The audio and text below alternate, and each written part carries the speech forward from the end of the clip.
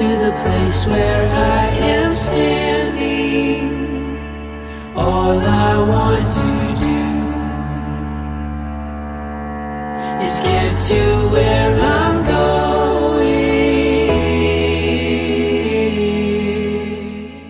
This is the DIY Artist Route podcast, a journey into what it takes to take our work to new people, build our tribe of superfans, and growth farm our projects to success in a variety of realms. I am D. Grant Smith, your guide for this route. I'm very much looking forward to sharing this part of the journey with you. This is a great conversation and definitely the longest episode of this podcast series. You will need to grab a pencil or pen and make sure that you can take notes. Our guest this time is DerekWebb, a fantastic blue-collar musician, singer-songwriter, and the founder of noisetrade.com, a resource hub for musicians to build their superfan army. I've been using NoiseTrade since its birth as a music discovery platform for the Appetizer radio show. I am currently using it to give away the first 4 chapters of my book, The DIY Musician's Radio Handbook. Go download the book sample at noisetrade.com. Derek and I talk about the book in this podcast in a few ways because everything that I present in the book is in the mantra and method of what he has used to build his career. This stuff works, folks, and it will work for you too. So go grab the book sampler right now. I do love backstories. I love learning about what happened with someone that led to the success that they have today, and Derek is a treasure trove of fantastic stories. He also is not shy about being honest about his growth. Success in this music space is about building your tribe. Seth Godin shared that with us on a previous episode of this podcast. Go download it if you missed that one. Derek is going to share similar ideas here and give you some excellent next steps to take to make superfan growth work for you. Are you ready to get started? Good. Lace up those shoes and let's hit the DIY artist route. I guess I kind of mentioned this a minute in the email, but I've sort of followed you and your career for a very, very long time. And so when Chandler was like, "Hey, I want to introduce you to DerekWebb," I was like, "Holy crap, DerekWebb, really?" Oh, well, it's a pleasure. It sounds like you've talked to much cooler people than me, from what Chandler was telling me. But how long have you been doing the interviews and this thing that you're doing? Well, I've been working in radio since I was a kid. Yeah. Okay. But from 2000 to 2013, I worked for a public radio station, and that's where I got my start in media. In 2003, I created a variety music show called the Appetizer radio program, and in 2008, got some press from the Dallas Morning News, which is about 2.5 hours away from where I live. And a guy was passing through town. He heard my show, and he was like, "Man, this is just really awesome stuff. I found a new artist I never would have heard of otherwise. Why is this guy not syndicated?" And so my friend that he wrote the article about messaged me and said, "I don't know if you know this, but this guy in the Dallas Morning News is writing about you." And so I connected with him. And he was like, "Why can I not hear your show in Dallas? I want to hear it in Dallas." And I was like, I don't know. I don't know, man." and he said, "Well, you need to figure out how to make that happen." And so that kind of got me started on thinking about what syndication looks like. And at the time, there wasn't now you can if you've got a podcast or a radio show or anything, because it's so easy to record stuff and do things on your own. There are all kinds of different syndication marketing services and people that will sell that kind of consultation. Yeah. And in 2008, that didn't exist, or if it did exist, the people at the time that did that kind of stuff were very closed off. And so I started just reaching out to my list of contacts and trying to grow from there. And I did a lot of things the wrong way.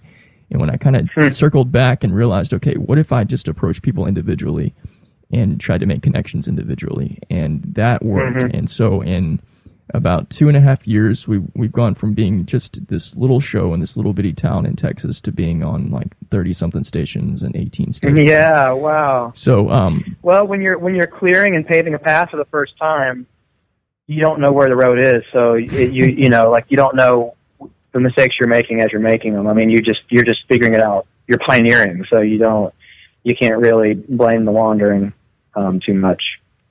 Well, I'm glad that you phrased it that way, because that is perfectly in line with this podcast, which is the DIY Artist Route. And so I just made a little note that you have a great quote at the time signature that we're at. Now, I'll probably come back and ask you about that. But okay, sure. To fully answer your question, I've been doing this podcast for about 6 months. Great. Okay. Or maybe a little longer than that. I started contacting and talking with Chandler last year. I love his email newsletter that he sends out. Just those such great a smart articles. guy. Such a generous. He's so generous with what he knows. Yeah. Yeah, I love Chandler and Jay. Yeah, and I just recently connected with Jay. He's going to be a guest on an episode coming up in a few weeks. Oh man, well he's phenomenal. Yeah, those guys are both so smart. Yeah. So Chandler and I have done a little bit of collaborative stuff together, but I think we're all in the relationship business. It doesn't matter what work you do or what your job title is. Ultimately, Ultimately, we're all in two big industries. We're all in the relationship industry, and we're all in the customer service, people service industry. So making people happy and giving is all of our jobs. And building upon really strong, solid relationships and being personable is all of our jobs. So that's right. So all that to say that this side of things has been a really good opportunity for me to connect more one-on-one with people that I've always respected for a long time and be able to have just some really good conversations. So I appreciate you connecting with me, man. Yeah. Oh yeah. Pleasure, man. All right, Derek, man, you are the quintessential, this in my opinion and in reality, you are the quintessential indie musician entrepreneur. You've got a solo music career. You founded noisetrade.com, which I can't help but praise at every opportunity I get to, because I use NoiseTrade in a variety of capacities, and I'm going to ask you all about that in a minute. To me, it's one of the best audience-building music portals that's out there. I want to start asking you and start talking first with your solo music career. After being a songwriter for so many years, how has music changed for you, especially with how fans have changed in the way that they engage with songs that have been around for such a long time? Yeah, well, thanks for that. Thanks for those kind words, and it's a pleasure to get to talk to you.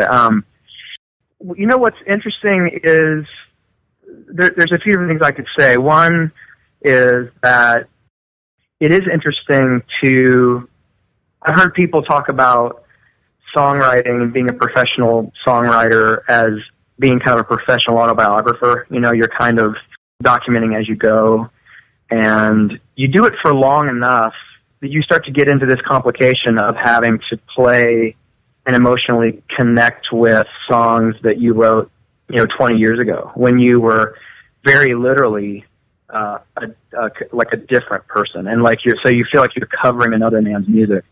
Which is very literally what you're doing. You do have to kind of find things emotionally to grab onto, to put yourself in those moments, and to be able to also stay out of the way of allowing people for whom those songs matter a lot more than they might matter to you right this minute, the space to fill them with their own emotional furniture. And not, kind of let go of them. There's a point at which the things that you write kind of very quickly become public domain, and you have to be willing to accept any interpretation as a right interpretation. And where else but in art is that really possible? Can there be truly subjective meaning even to the maker of something? So it's like, that's been interesting, but the main thing that your question makes me think of is what hasn't changed.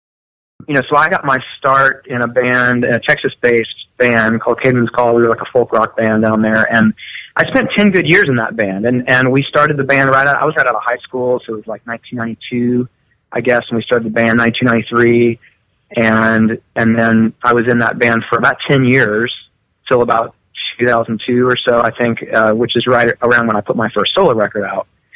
And the years that I spent in that band, so the first half of our band's career was pre-internet. There was no internet yet. And then about halfway through, the internet happened, or just a few years in. And what's fascinating is that, my career to some extent has been a bit of a testament to how I've tried to navigate the evolving kind of landscape and the disruption that we've been feeling in the music space for more than a decade now, and which touches on, the story of how I started Noise Trade and a few other things. But what's fascinating to me as I look back is that the things that I learned in those first few years of being in Caedman's about just the importance of making meaningful connections with your tribe, like finding, identifying, and meaningfully connecting with that small tribe of folks who, for whatever reason, deeply resonate with and get you and get what you're doing and what you're writing, and want to be connected to and support what you're doing. And finding those people and meaningfully connecting with them, and the things that we did in those first few years in an effort to do that. When we were 19 and 20, we didn't know what we were doing. It wasn't a strategy. It wasn't something we thought about. It was an instinct. And I feel like those are still the same instincts I have today, 20-something years later, which essentially was we would, we would play the show. Well, first of all, when piracy, what is called, I'm using finger quotes right now, when piracy happened, and that whole thing kind of started up, and, when music went digital and anything that can be free will be free. And when that all kind of started, everybody was like, freaking out. But what I remember almost immediately is thinking, like, what's everybody so upset about? Because, like, piracy, so to speak, was the only thing that my old band had going for us. That was the only way we could grow our career, because, we were an unknown band in Houston, driving around Texas, just trying to make fans, get people to come out and listen to our music, trying to get discovered. And, at that point, it was before the disruption, so there was really no musical middle class. It was all professionals, which means people who had record deals, who'd been signed, who like that very narrowest end of the funnel that very few people get through. That was the only people who were making a living at it, and everyone else were just hobbyists. There was no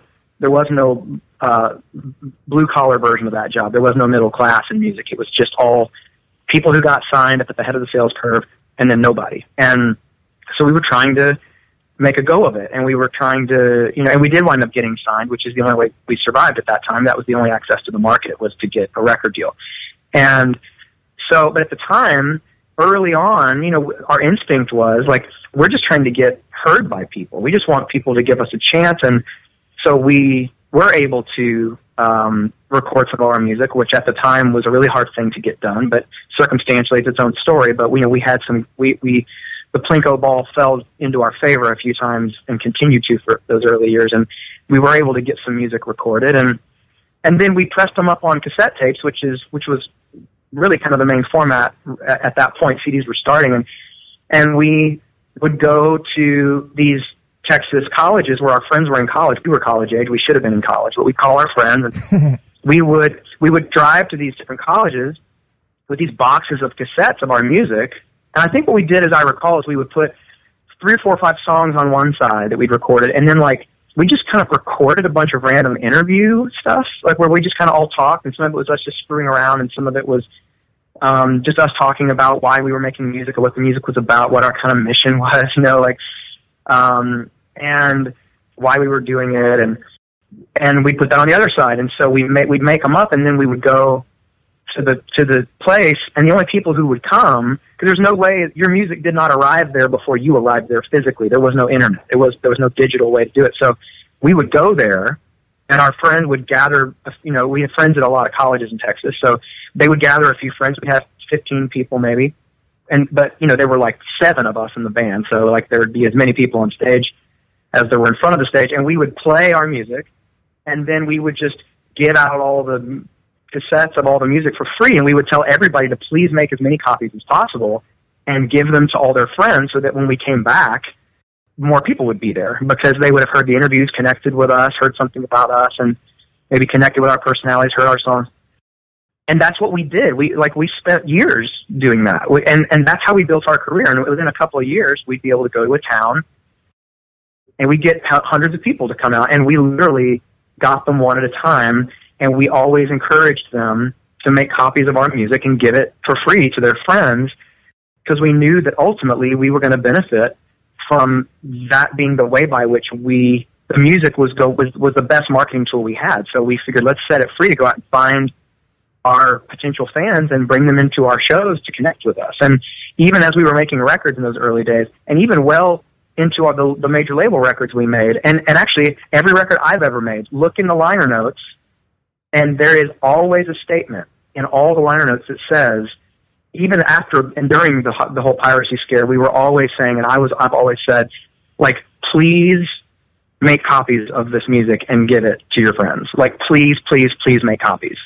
Like, ignore the FBI warning printed on the back. I am the copyright owner, and I'm telling you to do it. Like, please do it. I mean, piracy was the only way we could make a living and grow our career. So something between that, the strategy of if it's good and you get it out there and you you identify your fans, you empower them to evangelize for you, and you continue to not break rule number one, which is be great.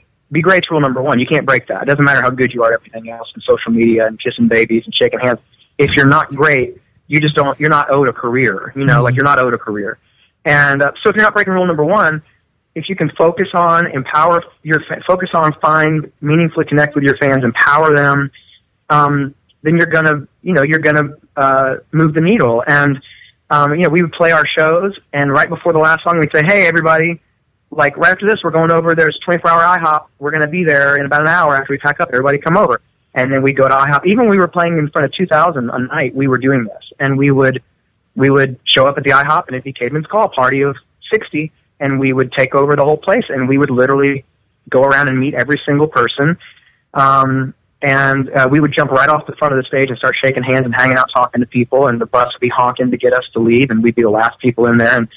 And like, taking the time to really meet and connect with and realize the importance of the role that those fans are going to play in your career. I mean, that's the whole thing. And for us, and what's crazy is here I am 22 years later, and when I play in certain cities, there are fans who sat with us in those IHOPs during those first couple years in the early 90s who still come to my shows now, and I know them and I know their families, and I watched them get married and have children, and they me. And so it's like, and what's funny is that's like the tunnel of truth that I feel like has been dug under all the disruption, all the technology, all the innovation. That's still the truest and most meaningful thing I've learned. I learned in those first few years, and that has kind of been my trajectory ever since.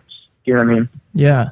So I was thinking the whole time you were saying, like, please break the FBI warning. I was like, this is Bizarro Lars Ulrich. Ladies and gentlemen, Bizarro Lars Ulrich. Right. Because I mean that is well, and we're both short and loudmouth, so like, we are kind of a yin yang.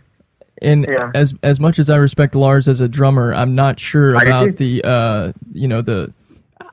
I don't get the feeling of community and welcomeness that he presents as much as I get it from you. So in a variety of ways, you are the opposite. Yeah. Well, and to be fair, they I have a lot fewer fans than Metallica, but I think that also comes from he comes from kind of a place of luxury in the way that the grid through which he looks at the problem is completely different than mine. I mean, I see it as an opportunity to build something upon the rubble of the disruption, and he sees it as, Humpty Dumpty that needs to be fixed and put back on the wall. So it's like, because that system has worked for him really well. Now, that system worked for me pretty well too, but I think there's that fundamental difference of luxury that, like, even though I've been on major labels my whole career, I've approached my career and run it very much like an independent, and I've been very much in control of my career, even the years I have been on major labels.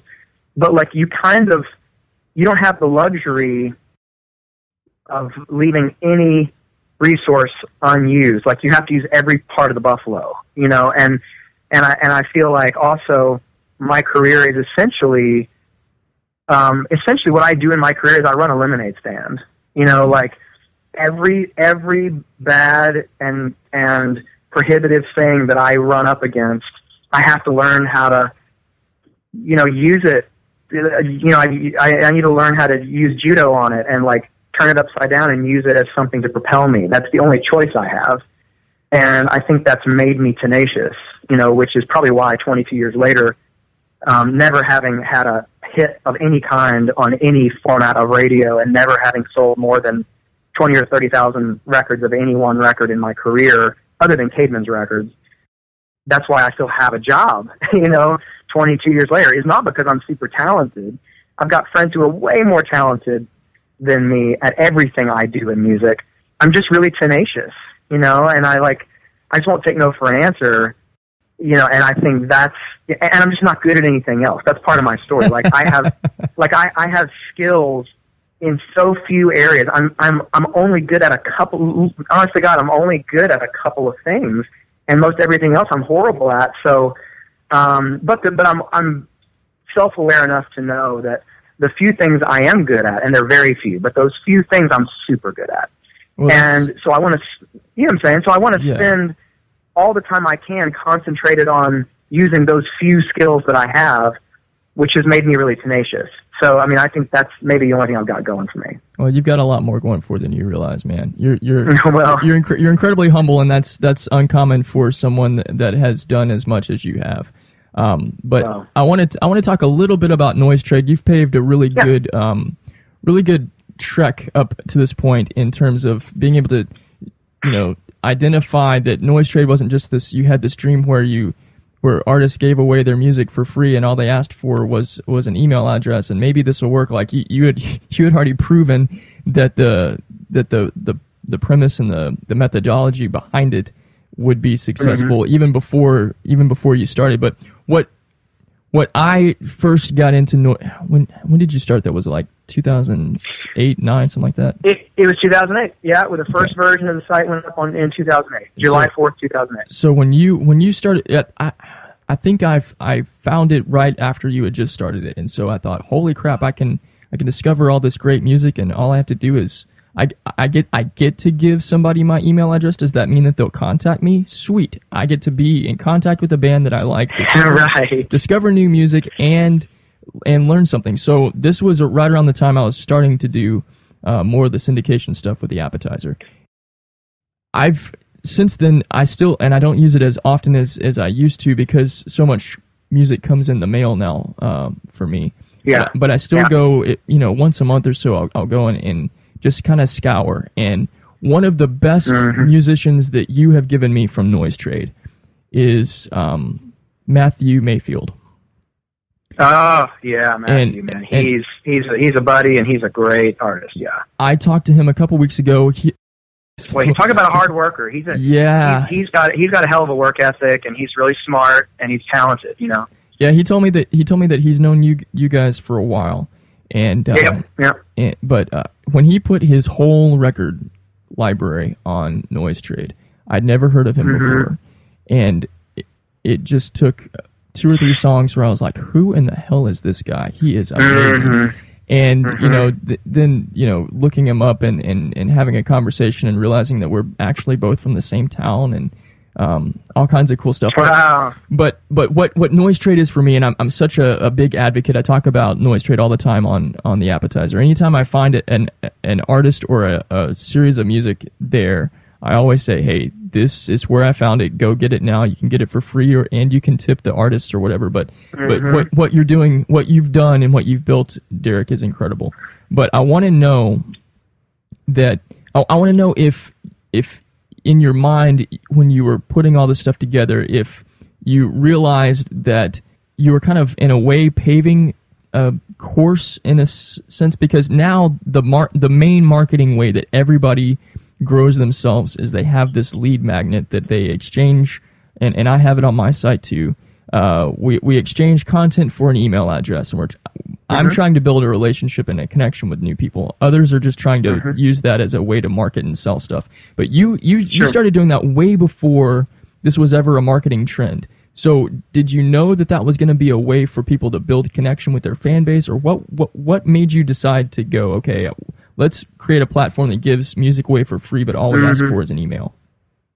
Yeah, well, so I came into it pretty selfishly and organically. I mean, it was basically I was just trying as an artist, and at that point I was, 3 or so years into my solo career, which was going okay, but I was basically just trying to solve my own problem. And the problem that I was having was that the label that I was on, which was a great group of people, very supportive of me, smart, great marketers, but I'm complicated, and so it's like the music that I've made and the records that I've put out and the effort it takes to tell the story, to connect what I'm doing to the market. It was a lot of work, and as hard as we would work, I kind of had my base kind of tribe of folks who had followed me out of Caedman's and who had remained really supportive of me, and so every time out, I mean, we could count on selling 15, 20, 25,000 records maybe, and but it wouldn't matter if we spent $10 or $100,000 on marketing. We would sell exactly that amount. And so we had kind of gotten by that third record into this pattern of just budgeting to sell that, to where we could, me and the label all kind of comfortably were able to make that work. And so there wasn't really any ambition beyond those numbers. And that was fine with me. But my third record, which is a record called Mockingbird, and that record, for whatever reason, I just had a little extra ambition for that record. Like, I felt as though, maybe because it was kind of a little more of a political record, and it just had some things on it that I just felt like we haven't told the story. This record hasn't found all of the people yet who I think would really resonate with it. I think there are more people for this record, maybe just for this record, not for me as an artist, but for this record. I feel like, and how do we find them? Because we've spent all the marketing money, so the attention we can buy didn't do it. It didn't accomplish it. And, it was maybe 6 months into the record cycle. We'd sold those 15, 20,000, whatever it was. We'd sold that many. So my tribe had it. My people bought it. The marketing money was gone. The sales were kind of trickling, which happens around, 3 to 6 months. It's like when the initial surge is over. And, I figure at this point, the record will sell 10 copies a year on iTunes for the rest of my life. And, that's kind of it. Like it's out there. And there was no more money to spend to spread the word any further. So the label, met with me and said, we need to start talking about record 4. Like, let's move on. And I pushed back just this one time. I said, I'm totally with you. Typically that'd be fine, but I don't know if I'm done with this record. I want to promote it a little more. I think there are more people who would resonate with it. And the label said to me, rhetorically, I think, unless you can come up with a way to promote the record that doesn't cost us any money, we have to move on. And so I went and thought about that. And my thinking was that you got to remember, so 2006, as you kind of said, it was ludicrous to give music away. No one had done it yet. Like, there was no model around it yet. Like, Prince hadn't done it, 9 Inch Nails, Radiohead. Nobody had given really music away for free. It was crazy to do it. But my thinking was, the people who are going to buy it have bought it. So now it's my best piece of marketing. Like, it's my best, like now it's great use. Like, nothing will persuade people better than the actual music. All the advertising in the world isn't as persuasive as actually hearing the music, realizing that you love it for some segment of the people who might hear it, and maybe it's a tiny segment, but that tiny segment is how I slowly build my tribe, and those are the people I'm looking for. And I'm not looking to get money out of people who are not my fans. In fact, I'd rather them hear it, not like it, and fantastic. I mean, like, great. So now we know that about each other. Go find something you do like. I mean, I'm looking for my fans, right? So I thought what I should do is we should give it away for free, but get emails and zip codes, emails and postal codes. Those are the two things that matter to you. Geo-targeted Right. email, Yeah, because, that was the big thing. Right. I remember that. Because not only did I want to be able to connect directly with them, not have those customers wrapped up and those fans wrapped up in social media or an economic platform like iTunes. You know, those platforms and those businesses, they make their living, like their whole business model is owning the customers and standing in between the two walls. On one side are the creators and on the other side are the consumers, and they basically own the relationships and they own your access to those people. And I was thinking, like, you know, I only had maybe 4,000 or 5,000 people on an email list at that point, which isn't nothing. But I was thinking, like, if I could go directly to these fans and not have to go through iTunes, not have to go through social media. At the time, like, the label would regularly spend 5 figures to basically rent a giant email list. It was just this giant list that was, like, probably bought and consolidated, and, you know, 0.401% of people would be interested.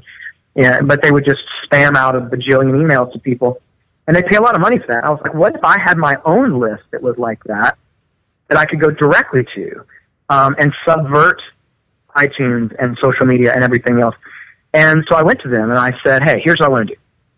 Would you guys allow me to give the record away for free online for 3 months for emails and postal codes, and then we'll use the data, because the data, to me, immediately I got the idea that the data is going to be so much more valuable even than the money, because money is a finite resource. Like, and especially, like, you know, anonymous dollars or pennies from iTunes. Like, money's fine, and there is a point at which it does need to become a revenue transaction. But for me, I was like, if I had the data, if I had the direct connection with these fans, I can make that data make me, that's a reusable resource. I mean, I would rather than getting an anonymous $10, I'd rather get an email and a postal code and make $50 over the next 5 years with that. That's an increase of what I'm making, and slowly but surely I'm building my tribe. That group of people who resonate so deeply with what I'm doing that they are glad to pay me and support me, rather than trying to get people to give me money. You know, then you have a group of people who just need the opportunity to do it, and they can't wait, and they'll give you more than you ask for. So it's like, that was my thought, is like, even, and I think I had observed already with some of my researching and just kind of the way my brain works, that you really can't change people's consumption habits. We even knew that back in the mid-2000s. Like, you can't. And Radiohead certainly proved it when they did their In Rainbows campaign, because there were all these people. I mean, it was totally free. They gave it away for free, but it was still the #1 record in the world, according to Nielsen SoundScan, when it came out months later, because there were so many people who just didn't want to consume it that way. They buy their things on iTunes. And so they were waiting for it to go to iTunes, or they buy their things in physical stores, and that's where they were going to go do it, just because they don't want to do it the way that you want them to. They want to do it the way they want to, and you can't change those habits. So it's like, my suspicion was that we're not going to be poaching sales out of the physical retail. We're not going to be poaching maybe even sales out of the digital retail. This is a whole different group of people. You have to, you know, I had this strong instinct, so I said to the label, let me give it away, 3 months, email, postal codes, and then we'll use that to sell them the previous 2 records and the new record next year. And since they're geo-targeted emails, we'll promote all the tour shows, because now we'll have, you know, we'll know where the fans are all over the country, and we can segment them and we can promote directly to them. And there's a million ways we can make money with the data. But I had just a strong feeling it was going to work, and persuaded Sony Columbia to let me do this. And I think it's because I had not sold many records to them, that when it got passed up the chain, they were like, who is this? Is he even on our roster? Like, we don't know who he is. Sure, let him do whatever he wants. If I'd been really popular and sold a bunch of records, there's no way I could have had the opportunity. So my lack of success has been my greatest success. And so, so we did it. And for 3 months, we gave it away, email, postal code. It was the brand new record. I went initially to my fans, those 4,000 or 5,000 people, and said, hey, don't take for granted that your friends know my music. And those people who you've been trying to get to listen to it, this is the perfect opportunity. Send them here to download it for free. And download it again yourself, because I don't want to take for granted. I'd love to extract your information out of iTunes. Like if you guys have been buying it online, I'd love to make sure I have that we're connected. And so that's what I did. That's how we approached it. I had a few friends in bands who had bigger tribes than me, who I got to kind of mention it to their tribes during those 3 months. And in 3 months' time, managed to give away like 80,000 records. And for me, that was huge. It was a game changer. So suddenly at the end of 3 months, I'm sitting on 80,000 geo-targeted, emails of all these people who did this. And so first of all, it worked. But that is actually not where Noise Trade was born. Noise Trade was born at the next step, which was, at that point, I'm thinking, okay, all I managed to do was give away a whole bunch of records, and maybe lose a whole bunch of money. Although I did think to myself, there's almost a zero opportunity cost, because people who download it and don't like it and delete it, I never would have gotten their money anyway. So that's a total break even. But the people who have not found it yet, which means our best efforts and all of our money in 3 years of the solo career, 10 years previous, has not found those people. We've not gotten each other's radars. If this was the way that we found each other, then that is found money. You know what I'm saying? That's like, those are found fans at that point. So it's worth it, because that means now I've got new people. That's like lead generating into selling them everything else I have, which they've just discovered. So that's going to be great. But what we did, the first thing we did was we looked at the data that we gathered, 80,000, and filtered it by zip code, because I really wanted to know what we could learn from it in terms of where these people are, who they are, and something fascinating we realized. And that was, in the 5 cities where I'd given away the most records during those 3 months, 2 of them I had never played a show in as a solo artist, which were Los Angeles and New York. Because I am a niche folk singer. I don't have any business going to competitive markets like that. I stick in the South and the Midwest. I don't go to those. But here's this data that says, for instance, I remember Los Angeles, within 20 miles of downtown Los Angeles, something like 2,200 people had downloaded that record. Wow. And so it's like a huge concentration of fans. I've got to go out there and play a show. It doesn't make any sense, because I don't think I would do well in that town, but here's the data. So let's try it. So I called my guy who helped me with booking at the time, and I said, okay, I need you to book me any show in any venue on any night for any pay in Los Angeles. Anything. I'll take a bank opening. just give me anything. And so he came back, and he booked me a Wednesday night, a Wednesday night at a venue called the Knitting Factory on Hollywood Boulevard, for a zero guarantee, but 90% of the door. So I wasn't going to make any money unless people showed up, and then I would make money, but it was all a gamble on me. And it was in their downstairs bar, which didn't even usually have music on a Wednesday night. I think it was a favor. So they weren't losing anything. The bartender's going to be down there anyway. They don't care if I'm playing down there. And I think it held about 100 people. So I took it.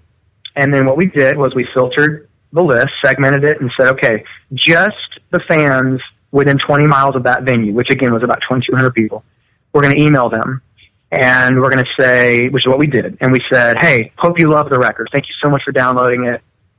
In 2 weeks, I'm going to be in your town. Please come out to the show at $10 at the door.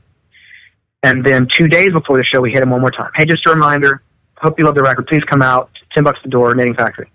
No idea what was going to happen. So I flew out there, did my sound check, walked around, got something to eat. And so my buddy and I are walking up. And the thing about the Knitting Factory, so there's the room I'm playing in, which is barely a venue, but it holds about 100 people downstairs.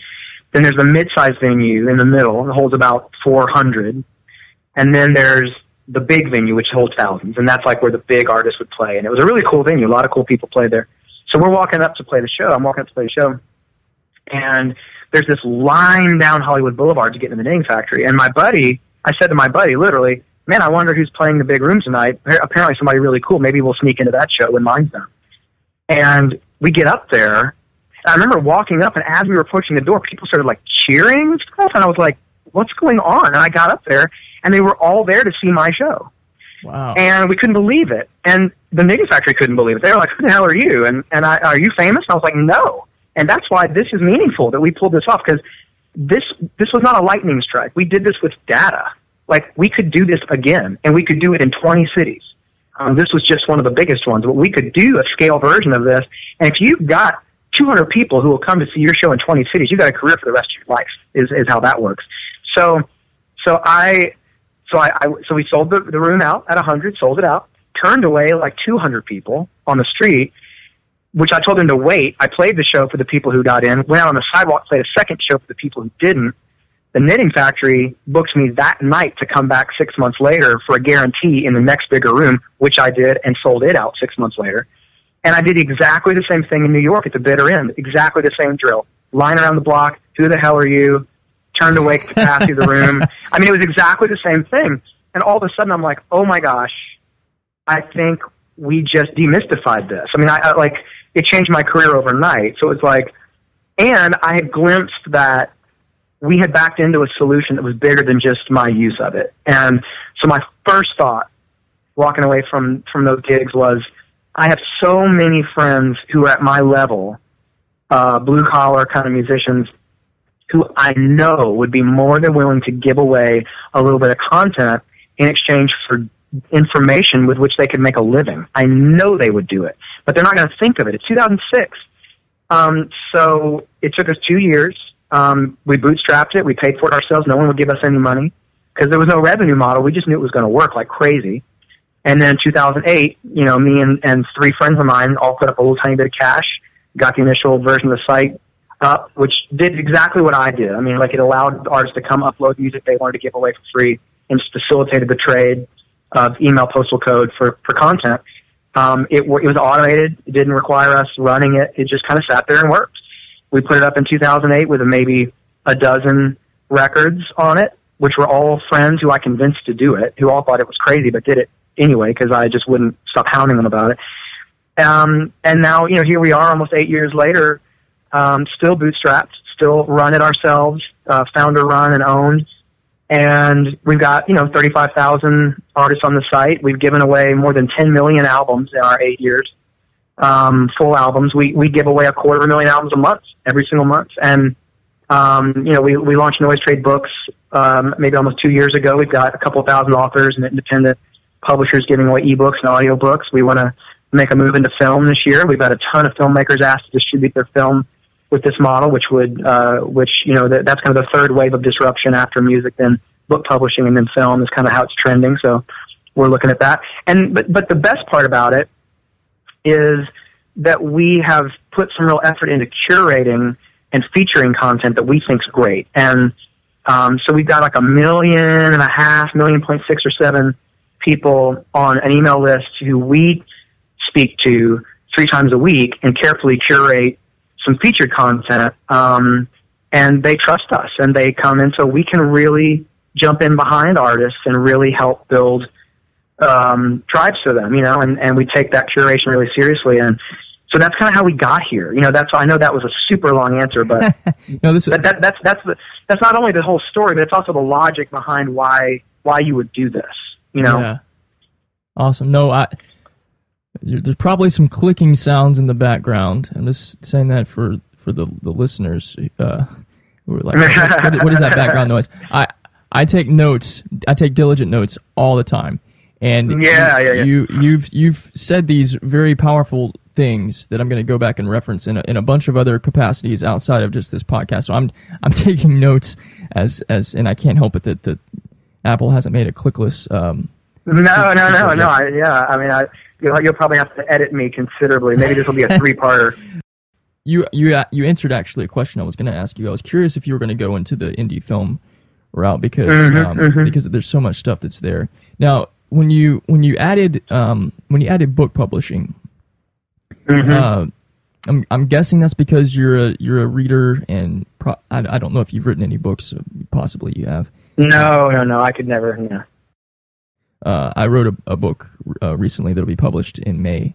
That's all about how DIY musicians can get targeted specific radio airplay and essentially really build their media contact list for the exact same reasons that you mentioned a minute ago, and I that was one of the things I was clicking when I was writing down. When you said that the label has this gigantic contact list that they're spamming to their contacts, and they're not actually like messaging people specifically for certain reasons. And so when I was telling you earlier a little bit my backstory with the appetizer, when I was doing things the wrong way, I was doing exactly that because that's what had been done for me. And I figured, well, if all these big labels are doing this stuff, this must be what works. And I don't know. Right, I don't know how they're able to get traction doing things that way. Maybe they would do things. Maybe they get something from that list. But if they, and what I advocate and show people how to do in the book is, if you will go individually and be specific about the stations that you target, and be specific about the people that you're trying to reach, and be specific about the audience, like just like what you said, you want to go after your fans. You don't care about what people think that don't necessarily have an interest in what you're doing. Right, I'm not trying to get money out of my non-fans. Right, I'm just trying to connect with my actual fans. Right, because I'll get there. Because if you download my music and for free, and you turn out to be, you love it, and you're a fan, rest assured, I will get your money. And I don't just mean like I'm going to come and make you get it to me, trick you. Like I will get your money we will eventually, like that will happen. Now, so I'm not looking for my non-fans. I'm not trying to get money from anybody or get support from anybody who isn't really a fan of my music. I'm not trying to trick anybody into giving me money. I'm just trying to find the people for whom the stuff is so resonant. Right. That it's like Amanda Palmer says. Like, yes. If you really connected well and you found your real tribe of people, it's not a matter of trying to get their money. It's a matter of giving them opportunities to give you their money because they can't wait to, and they'll give you more than you ask for. Yes, exactly. Exactly. So that's it. So that's exactly. I mean, that is, and your Amanda Palmer quote is perfect because her book, The Art of Asking, was a life changer for me. It's so good. It's so good. Yeah, she's a pioneer. Yeah, I do. Yeah, she's been on Noise Trade, and yeah, we've communicated a good, a little bit. So yeah, you should talk to her. Like, you should definitely get her on here. I do want to get her on here. I've got a friend that knows her, but she's kind of cautious about reaching out, and because I know that Amanda is somewhat anti-radio, and I have every agreement with her on why she is that way. Right. So me reaching out and saying, hey, I'm a syndicated radio host can come across as, oh, you're one of those guys that's trying to exploit me, and I don't want to do that.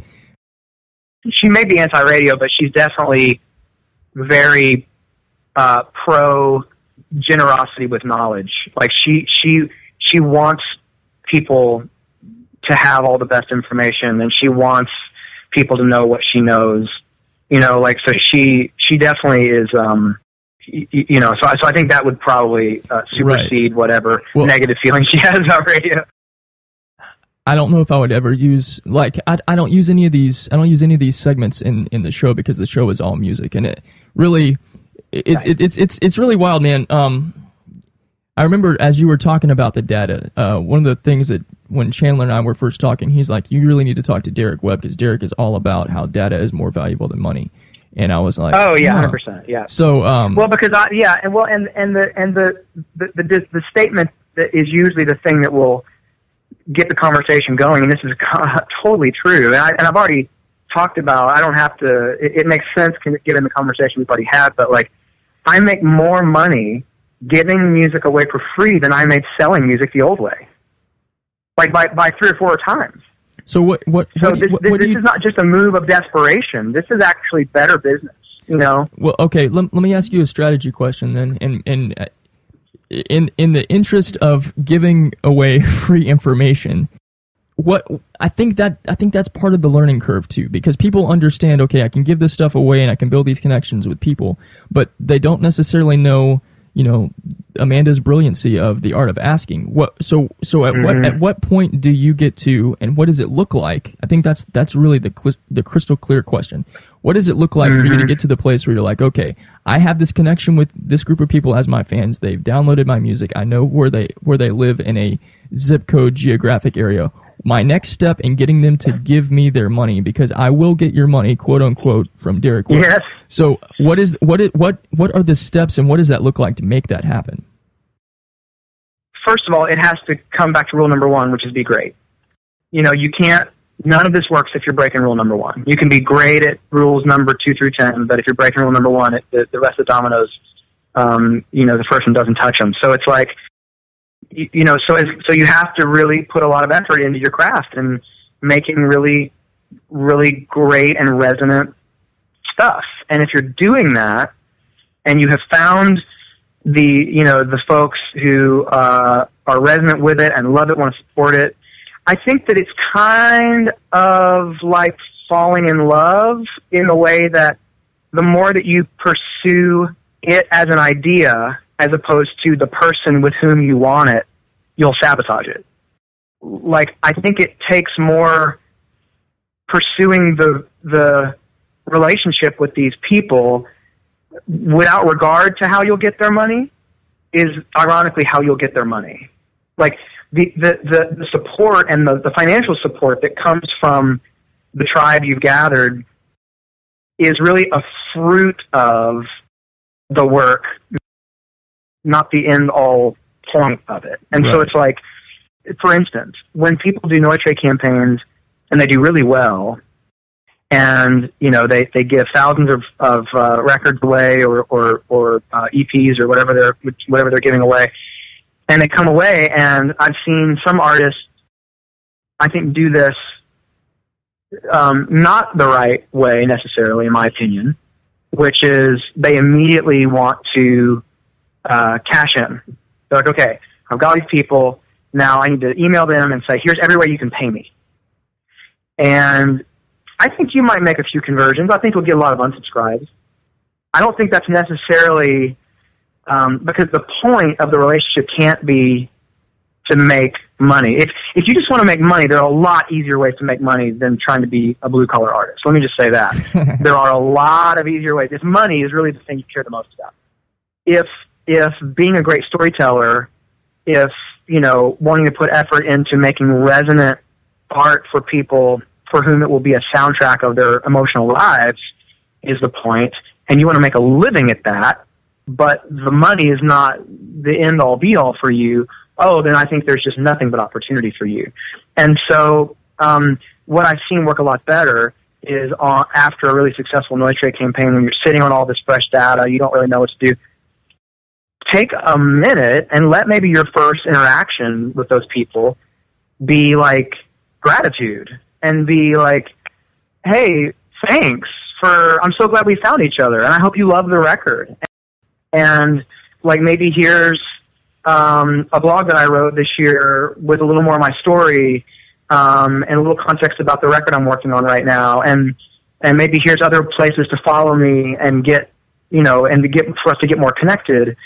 And let that be your first interaction. Like, continue to make the investments into the relationship, and the fruit will come from it. It's the same thing as saying, like, if you pressure a girl to love you, you're going to do the opposite of make her love you. But if you pursue her with no regard to where it's going, it's likely to go there. And so it's like, but you definitely don't get there pursuing the idea. You only get there pursuing the relationship. So it's like, that to me. And so here's a great example, and then I'm going to stop monologuing. But a great example is, so the band Fun.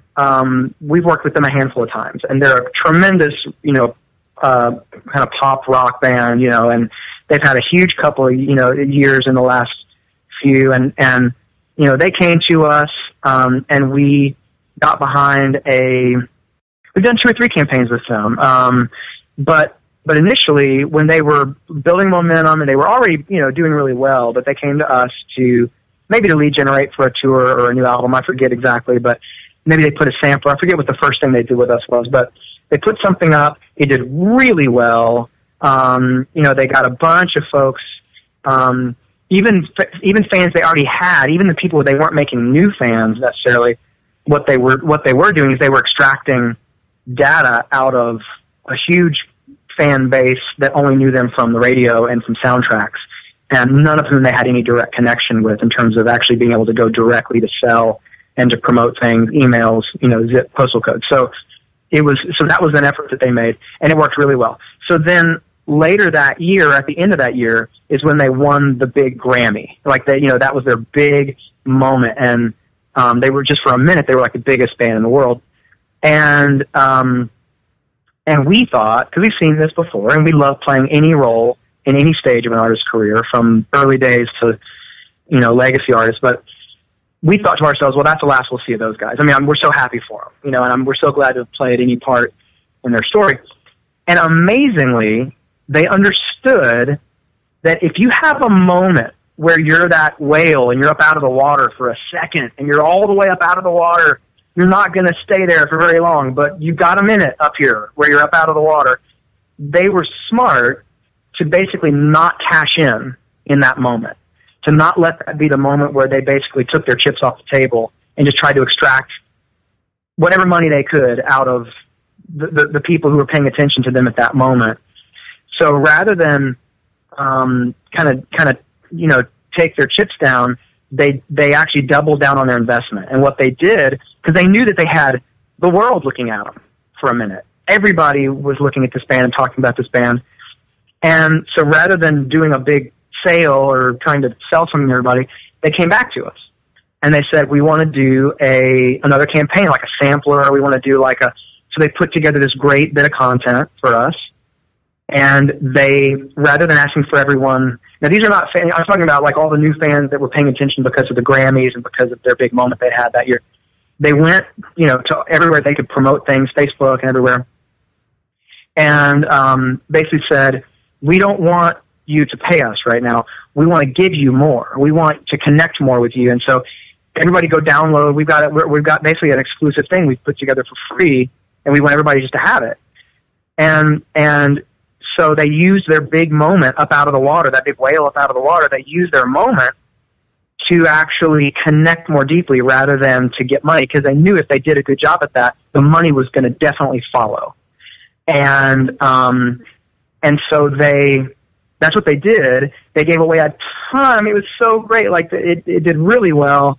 And all these people who were kind of following them and had just kind of discovered them and had heard about them because of the Grammys, downloaded all the, this free stuff from them.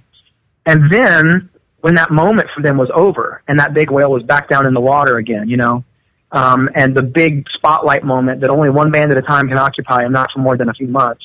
Once that was over, they actually got out of it with a ton of new, it's like they dug tunnels under the commercial machine, and even though their moment was over, they still had all these connections with all these people because they'd given them something in exchange for their information. And so now those guys have a ginormous, geo-targeted email list, and they can play in any city in the United States and put thousands of people in a room because they've got a direct connection with their fans. And I think they were a great example of the right way to handle a moment like that. So whether it's the first moment after you do a big campaign and it's your first approach, or if you're fun and you're the biggest band in the world for a second, meaningfully connecting and owning the relationships with those people yourself is always a smart move. And I just think that's a great example of it, Wow. Dude, thank you so much for sharing that story and for sharing all these stories. You've given me such... I think that's... I know, I'm such a talker, I'm so sorry. No, please don't apologize. No, you have covered so much great stuff here in building... we've been talking about different people that both you and I are fans of. Seth Godin is one of the best advocates for great storytelling, and you've told some incredible stories that shine such a great light into not just the backstory, but in you telling your backstory, you're revealing all of these great ideas that in the pre-internet days is where some of the best strategy and best ways to build connection can be utilized now here in the internet age, because it's so uncommon to do things previous to the way that they're done now. So thank you so much. This has been really awesome. Yeah, it's a pleasure. It was great to talk to you. Derek Webb, musician, tribe leader, and the founder of noisetrade.com. Learn more about Derek, follow his music, and get plugged into his community at DerekWebb.com. Webb is spelled W-E-B-B. He's also the founder of Noise Trade, a great resource for musicians to build strong connections, with the people who are truly in love with what you do. If you are a musician, this is a great resource. If you are an author and want to get some traction for your book, this is also a great resource. Speaking of, my book, The DIY Musician's Radio Handbook, which gives you a step-by-step process of growing your audience and building your network through radio and media coverage, is now available at noisetrade.com as a sampler. Go grab it. We also referenced Jay and Chandler Coyle of Music Geek Services, two past guests here on the podcast. Jay and Chandler do networking the right way, and you should definitely get plugged into what they do at musicgeekservices.com. You heard me taking notes during this conversation. There are a whole lot of great things Derek showed us here, including a strategy for building your superfan army, how to best use NoiseTrade, why data is more valuable than just money alone, how keeping rule number 1 is vital, and why focusing on the relationship with your fan base is the most important thing that you can do to build your audience. That is growth farming, my friend. Want to know more about how you can do just that with your audience and how you can incorporate social media, music industry influencers, radio, blogs, podcasts, and more into that growth? Good. Contact me. Details are at dgrantsmith.com, and you can email me directly, dgrantsmith@gmail.com. I look forward to hearing from you this week. Our theme song does come from my good friend Timothy Palmer, his Half Boy EP. It is a song called Tryin'. What we love and connect with, we share with our friends. I want you to do your part on this journey. Go tell 3 people about this podcast episode and send them to iTunes, Spreaker, or Podbean to subscribe, download, and gain a wealth of insight on the DIY artist route. You can also share my website link, dgrantsmith.com, which has this podcast and a whole slew of free information and resources just for musicians and creative builders like you. Thanks for trekking with me once again. We will pick up this next time with a new journeyman to teach us more about how to grow as artists and creative entrepreneurs. I am D. Grant Smith. I will see you next time right here on the DIY Artist Route.